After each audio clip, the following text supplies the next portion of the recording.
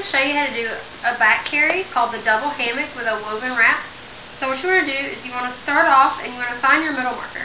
Your middle marker is going to end up in the middle of your chest. So what you want to do is reach around and give enough extra space about how much you would need for your baby and put it in the middle of your back. It's usually about an arm's length away from the middle marker. So this is now your new middle marker. This is where you line up in the back of in the middle of the baby's back.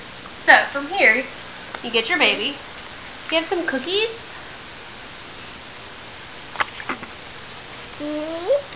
Cheese.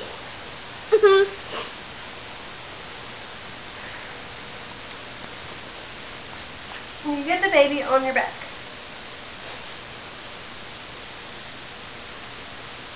So from here, you get everything spread. And just to make sure that your middle marker is still double check to make sure that it's lined up to where it's going to be in the middle. Because if it's too far off center, then your tails won't be long enough. So, what you want to do is create a pocket and make sure that pocket is nice and deep.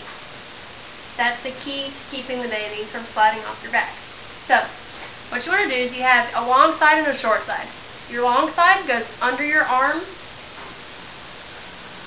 and the short side goes over your shoulder.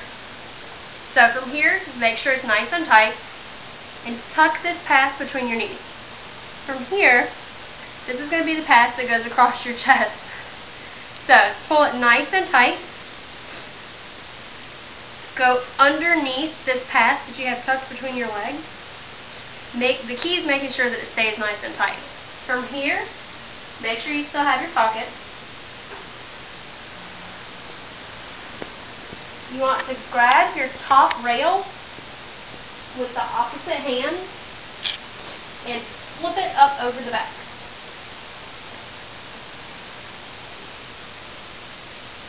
And pull as you go to make sure that it's tight. You don't have to create another pocket, but with the second pass, I like to tuck the second pass to make an extra pocket. And this goes up and over your shoulder. So from here, make sure it's still nice and tight. You can stand up from here. What you want to do is make sure that it's still nice and tight with the pockets. From here, just pull it nice and tight. You can stand up. What you want to do is go over the baby's leg, under the legs, and then tie in the front.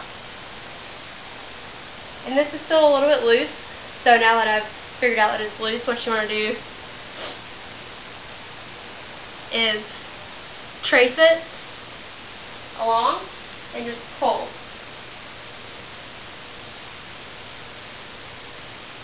And that feels much more secure now. So, as I said, over the legs, under the legs to make that X, and then stand up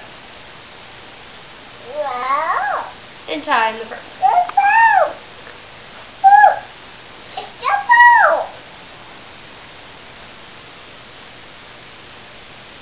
And that is how you do a double hammock in a woven